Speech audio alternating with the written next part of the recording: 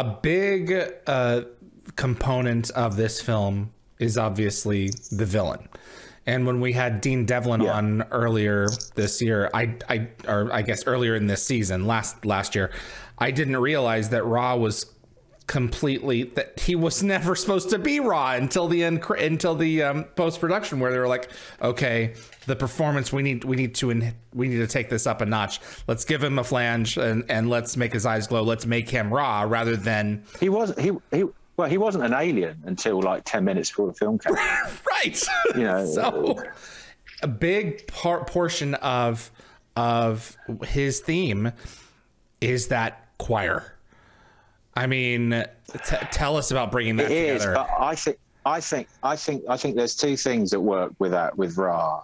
One is the portentousness of that chant, you know, because it kind of harks back to you know, sort of pre-science, which is, you know, a lot of the time, you know, at the time when Ra was around, although there was science around, the Egyptians were certainly like at the forefront of a lot of it.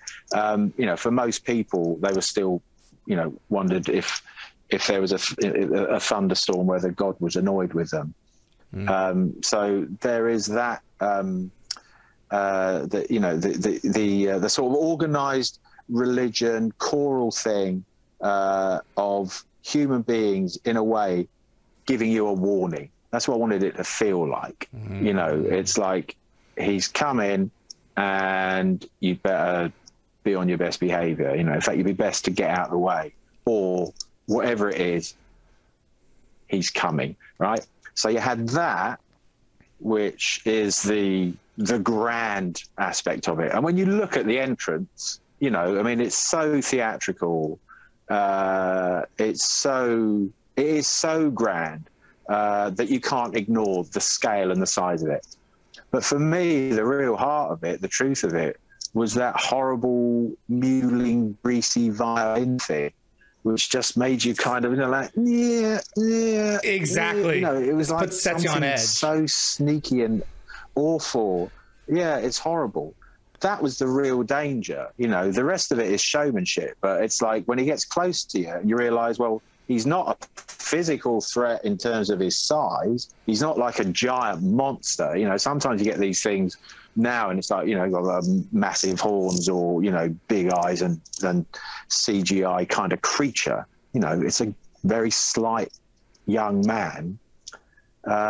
But he can do all this stuff, and it's what he represents, and it's what he represents that's terrifying, and what he represents is psychological, really, more than anything. And when they get through the movie, you know, and they're moving towards the end and they realize that he has to be a bit more than that, I suppose, maybe because of the genre, maybe they felt that the character as itself wasn't landing in a way that was a big enough villain, maybe. Then, you know, then his eyes glowed and he does. I mean, he was doing these horrible things as well. Correct. Before. He had but he was never revealed. He was never revealed. He was like imbibed with a power. And it's like, the way that I felt about it was that, like, young Ra, you know, spent his whole life being told what to do, probably in his duty, you know, by elders, you know, by the people who would be striding alongside him and behind him. And for the first time now, he's got power. And he's thinking of damaging people because he can, you know. Or at least with this ship and with this planet, these are his domain, and he's going to take full advantage of it. Yeah. So it's dictatorship, you know. It's North Korea in space. Jeez.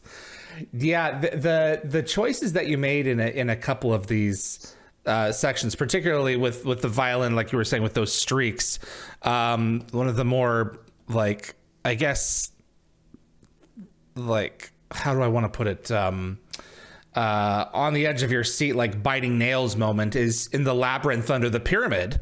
You know, when they're being hunted, the men are being hunted by what would later become, you know, the Jaffa, not really Jaffa, but the soldiers, and you're keeping it. You're, instead of like going overblown, and you know, you're playing with the percussion, and you're you're winding up the audience, which is I think probably one of my favorite scenes out of the movie, because we're all just starting to freak out. Like, at any moment, all these guys are going down, and it's just one after the other. I mean, it was still pretty big, you know. I mean, it wasn't shy. That's true. But I'm also aware that this score and this film is operating at quite a high volume, even when it's quiet. You know, true. It's like to the scale of everything else. I mean, then.